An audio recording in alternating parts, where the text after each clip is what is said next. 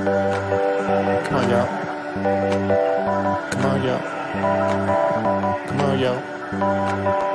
The slant. Yeah, but isn't this the unplugged version? I don't know. I think it's the unplugged version. All right, Polly, let's go.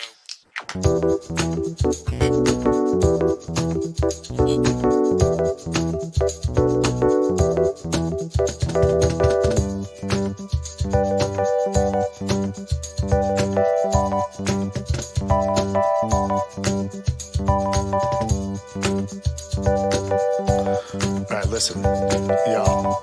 Just go ahead and let the guest play. Come on, jeez.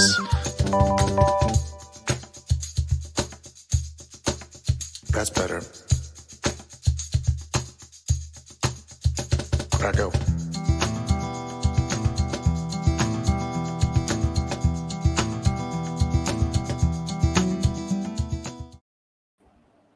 Hey, Polly here, back on the Latino Slant. Before we get this video started, don't forget to make sure you're subscribed and check out our membership perks, because on different levels, there are lots of fun things to be had here at the Latino Slant. Okay, I'm joined by comic book extraordinaire Clobbering Times. What's up, hey, buddy? Man. Hey, buddy. Thanks for having me here. Great to see you. Great to be here. Yeah, so I thought I'd invite you in for the latest, which could be, it could be absolutely nothing, and yet it could be something in regards to Sasha Calle and Supergirl. Okay. Yeah, man. I know a couple months ago when she first got cast, we talked about it. In your circles, have you heard any new news since then? I've seen nothing other than what you just said, what we talked about a couple months back. I've heard nothing until you mentioning this today. So this is a new development. Excellent. Well, let's get to this fun new development and see what can be had. While I'm doing that, any little tidbits or like kind of backstory to Supergirl that you might want to give us? When was she first debuted, if you remember? This was somewhere around, actually there was a story where there was a similar type of sort of a pre-story to a Supergirl type character that really turned out not to really be her, but the Kara Zor-El Supergirl, who was of course Superman's cousin, who was Linda Lee at some point, Linda Danvers, all that. She started, I can't give you the year off the top of my head or the actual issue. I can dig it up for you, but I can't off the top of my head. I'm bad with issue numbers, as I've told you before. But that was somewhere in the Silver Age. It was somewhere in the late 50s when she first appeared. So she's been around a long time. Right. And she's, of course, she never really had her own title all that often, and really didn't get her own title to the 70s when she was featured in Adventure Comics and then later the New Adventures of Supergirl. And as you know, the peak of her popularity of that particular iteration of the character was a film of the Salkinds, who produced the Christopher Reeve Superman films, 1984. With Helen Shaver. Yeah. Helen Slater was, Slater. Yeah. Yeah. Which you can say what you want about the film. It was, pretty flawed, but she was, I thought, a wonderful casting of the character. Yeah. Better than, she's like, it's sort of like the later Christopher Reeve films. He was better casting than the actual film was. Sure. Yeah, but it was a good, it was fun to see it at the time. And then she actually kind of hit it big when she was killed in something called Crisis on Infinite Earths in 1985, which was the big DC retcon at the time, the continuity retcon, which I have some, and that was like really is the height of her popularity in a sense. She, but she'd been around a long time. She popped in some of my favorite comics, Legion of Superheroes comics and various ones, but never was much of a standalone character in terms of, huge popular sales. But they brought her back as of course they all, who doesn't come back at the time, right? In comics. Who doesn't come back?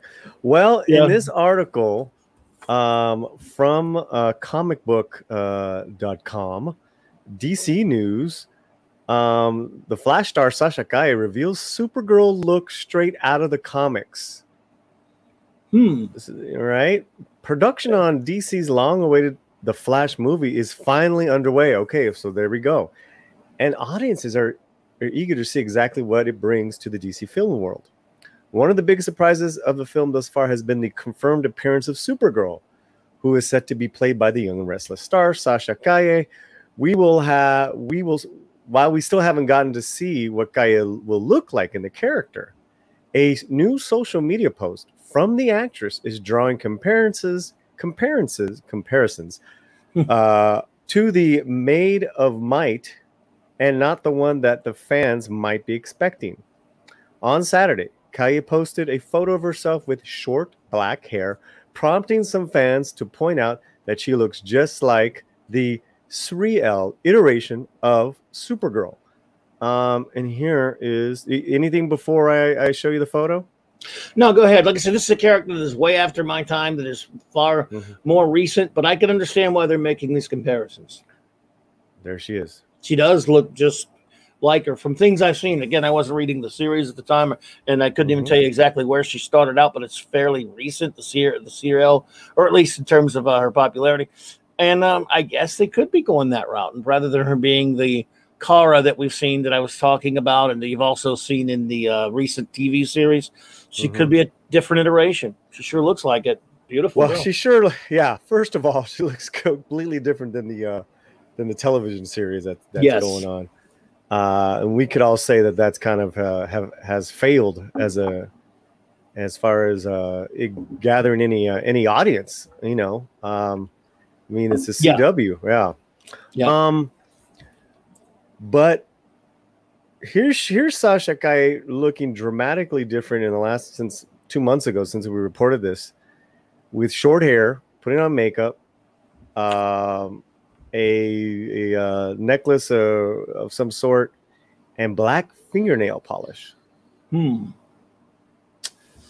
So maybe it's like we were kind of talking a little bit before. It could be for some other kind of a role, and maybe this, or it could be some sort of, and it's just being mistaken for a mistaken and becoming sort of a unintentional red herring. Maybe people think that it is that iteration, and maybe when they make the film, she'll maybe they won't change her hair color or anything. Maybe she'll have long flowing hair and still be considered, or still be called Kara.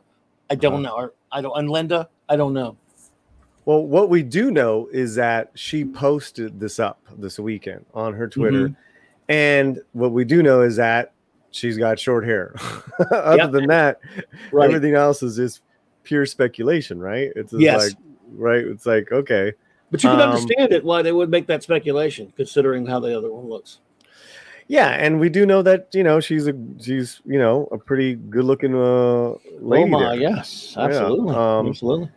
So I'm going, as we look at this photo, let us know what you think in the comments below. Maybe you guys have some insight. Oh, and we have some updates as well, which is pretty cool because everyone is running with this. Now, in her original post, let's go back to her page here, because I know what I did. On her official page, and you know, let's do this. Let's keep reading the article. Then we're gonna go to her actual Twitter, which I think which has some new updates. Oh, okay. Created in 2003 by Steven Siegel and Scott McDaniel. 3L first claims to be Superman's daughter, but is later revealed to be a human woman named Mia, who is genetically manipulated by Brainiac in order to get revenge on Superman. 3L is briefly erased from DC's continuity, but later reappears, just like you said, Superman, Batman, to help all the other iterations of Supergirl rescue Superman from the source wall. While Calle's new, if you want to, please interject wherever you want to, Clobber. Well, when that character first came about, when they're talking about right there, I wasn't reading any of the regular comics, and then I started back reading DC after like a 12-year absence or something, about a year or two after that, because of the Great Green Lantern Rebirth, and read it for a number of years, and I never really saw her pop up at all, that particular iteration. I was reading almost all the DC books, so I just missed her, I guess, because I didn't see her pop up. And then again, she could have popped up later in the New 52 after I'd left, which chased me away from DC. So again, she's not super well known. When you think Supergirl, you just think Kara. So, Right. but yes, I mean, somebody, of course, someone who does remember her saw that look, and you could see her, you could pull her up online and see that. Well, I can understand. Maybe maybe she will be that one. While Calle's new hairdo definitely draws parallels to Sorrel, there's also a chance that her hair could be short to allow for some sort of wig in order for her hair as Supergirl to appear differently. Either way, the new photo of the actress is sure to get fans speculating, especially given how much of the DC multiverse the Flash is expected to cover, which has been problematic, right? The Flash is also expected to see the return of both Affleck and Keaton's iterations of Batman, as well as Kiersey Clemens, Iris West. The cast reportedly also includes Ron Livingston as Henry Allen, Maribel Verdú as Nora Allen, which are Barry Allen's parents, yeah. Right? And Ian Lowe as young Barry Allen. The film will be helmed by director Andy Muschietti, with the script from Birds of Prey and Batgirl's Christina Hodson, which is either good or bad news depending on where you have your slant.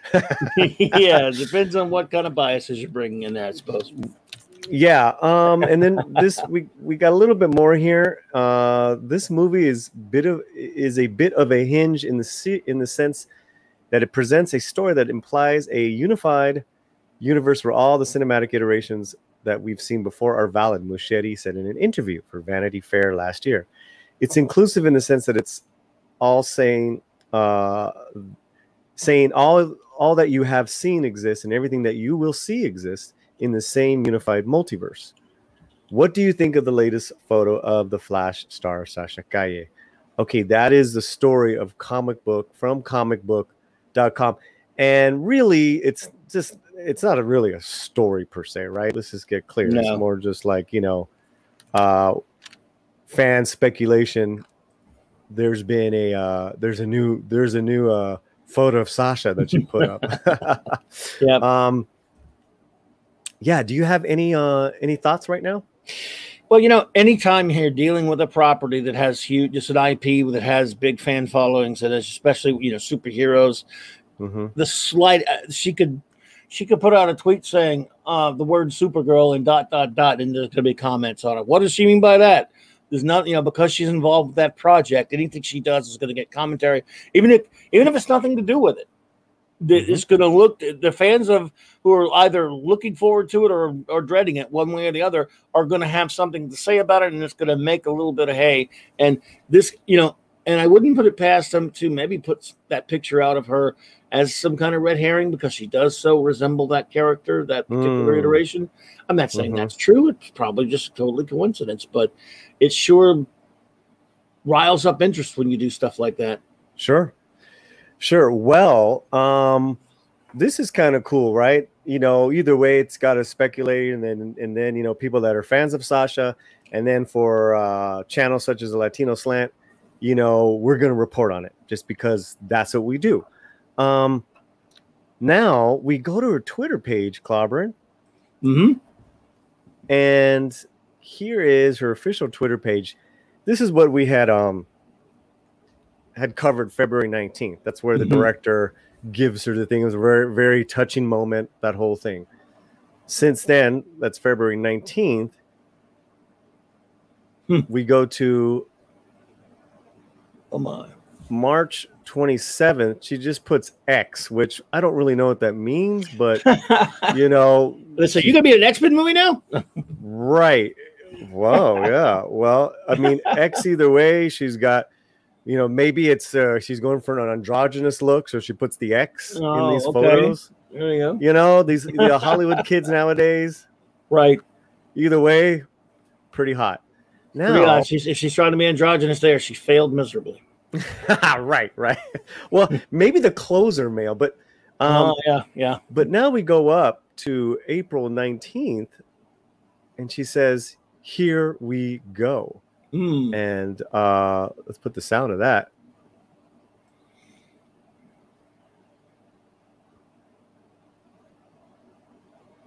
Which is just a 12-second flash deal there. Now we go to this past weekend where she's put this up, over almost 10,000 likes, 1,000 retweets, the whole deal, and we just covered it, right? Mm-hmm. And then she puts this up 33 minutes ago. Incredible heart. She's retweeting Liana. I saw Sasha Calle's new hair and thought Supergirl would look really good in that hair. And this is the photo. It looks definitely closer to the Kara costume, if I'm right, but I don't know. I could, because you don't see the S there, and you can't see the S or anything.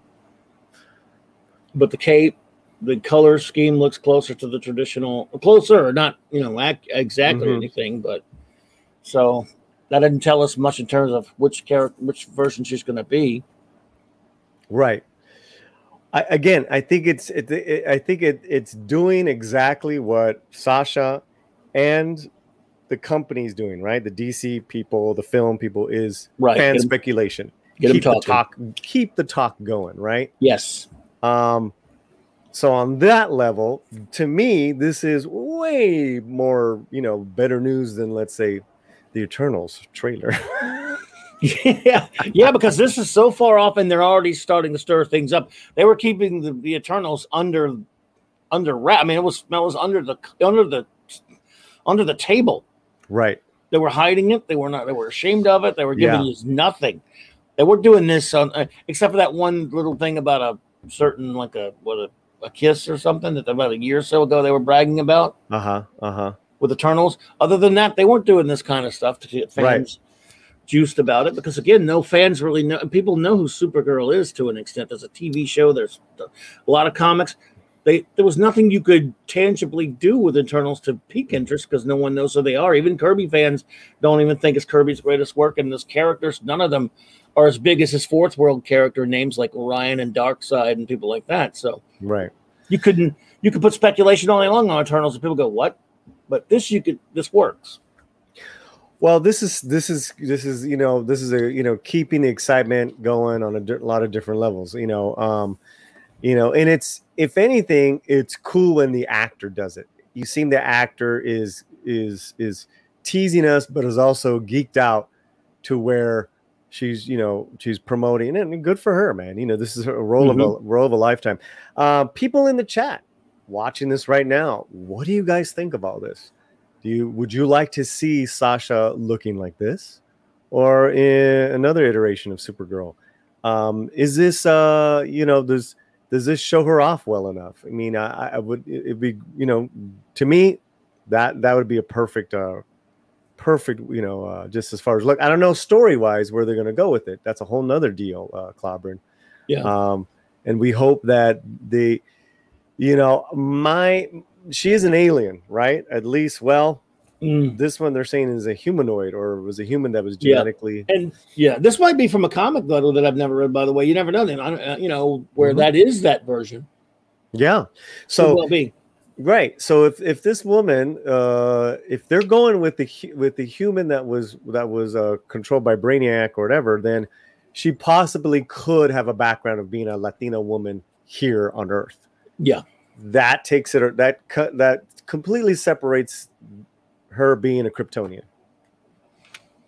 Yes, it does. And although they're not going to be above taking the character to and doing some sort of a hybrid or an amalgam, in the sense that she might be Sir-El, for example, and yet they still might just decide Sir-El is a different Kryptonian, or maybe a cousin of Zara's or something like that. Kara's, Kara Zor-El, or something like that. In other words, they've done that plenty of times. They've taken bits and pieces of a character from elements from a comic and did their own thing, amalgam, mashed them up.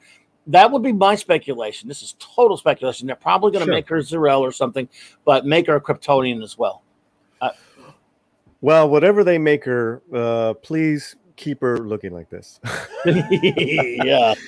My thing too is that what they've been really quiet about is who is Cavill. Is Cavill going to make an appearance in this because she is Superman's cousin, and they do kind of look alike, right? With the dark hair and the features. that would kind of make sense, you know, because we're not talking about the other proposed iteration of Superman, you know, the African American Superman. Obviously, I don't know how they're going to explain that, but this, to me, you know, is kind of connecting her more to Cavill. What do you think? I don't think he's coming back, so I don't think it does. But but you know, they might, since this is a multiverse type deal. Remember, as you know, even on TV, they did their Crisis on Infinite Earths, where they had all those different multiverses and stuff like that. I think that they think that gives them free range. They can just actually say, they could make this and literally just come out and say she is Superman's cousin, and still never show him and never tell us that. That's true. Knowing Hollywood, they can say they're doing anything they want to do right nowadays. Yes. And going away from origin. My hope is Andy, the director, somehow keeps it close to some origins, man. You know. Yes. But what we do know, what we do know is that it's going to be pretty epic as far as who's gonna the prolific cast, right? The ideas behind the cast, and this is the first time we'll see Supergirl on the big screen since 1984, since you said. Mm-hmm. This is the Ezra Miller one, right? Correct. So the that multiverse. It kills my interest, but maybe people will like it. And then again, with him in it, him as I won't even be watching it, but maybe a lot of people will, you know, and maybe it'll do well. And I tend to think, even if they make a Kryptonian or whatever, I'm not so sure how much of an appearance she'll get in this one, maybe a very relatively small one. And then later down the road, she'll get her own film or something. You never know. But in this one, it probably won't be that big. I don't know. Well, for sure. Another thing we do know is Sasha Calle is a very accomplished actress for having such a young career, nominated for an Emmy, daytime actress. Yeah. So Andy saw something that that we want to see. So let me ask you this. So even with that being said, you're gonna have Keaton, you're gonna have Affleck back, Sasha Calle, some other good actors. You wouldn't see it because of Ezra Miller. Well, if we're back to like normal time where people go to theaters to see stuff or whatever, it's something I wouldn't go out of my way. But it doesn't mean I wouldn't watch it. You know? If you said, "Hey, it was pretty good," I would probably watch it at some point. As far as like running out to the theater or something like that, it's just because it's nothing personal against the kid. I just don't like it. I think Ezra Miller is a horrific casting for Barry Allen. He's more like a Bart Allen, and even and I'm not a big Bart Allen guy. I'm a Barry Allen fan. I wasn't too big on the guy on the CW either, but at least he was more earnest, a little bit more like it. So right. Or John Wesley Shipp wasn't exactly like him either, but I love Barry so much. To see that kid cast as Barry, I can't. It makes my skin crawl. I can't watch him. That doesn't mean I won't watch the film. It's just I don't know if I would go out of my way. Just for me as an old comics fan, You heard it. If you guys want to get greater comic knowledge of old school comics, probably all the way, I'd say, up until the 2000s, right? No, I read a lot of 2000 stuff, but then in 2011, the Screw 52 chased me away from. Gotcha. Hit Clobbering Times' channel. The link will be in the description below. Please don't forget to comment. Let us know what you think of this latest iteration and post of what Sasha Calle is doing. Is she messing with us? Please don't play with our emotions. Yeah. But what we do know is that she, she's honoring her fans by posting up their stuff, which is really cool. I want to thank Clobbering Times for being here on this special edition of Latino Slant News Flash, commentary on entertainment and talking about the latest Sasha Calle news. Where can give your links and maybe something you guys do on your channel. Well, on Monday nights, I talk about comics. Tonight, I'm talking about my Comic Hall of Fame, and my second wave. And then Saturday, do the Global Geeking on Thursdays, Open Geeks on Wednesdays, and Saturday nights reviewing all of Real Star Trek 66 through 05 with Raquel. And we have a fantastic time. If you're a Star Trek fan, please stop by there 9 p.m. Central on Saturday nights. Awesome, man. All right, everyone. We'll see you next time. Always catch our live shows and our videos. Just hang out on the channel. Take care, Clobberin. Thanks a lot, man. Thanks, buddy. Come on, y'all. Come on, y'all. Come on, y'all. Slam. Slam. All right, Paul, let's go.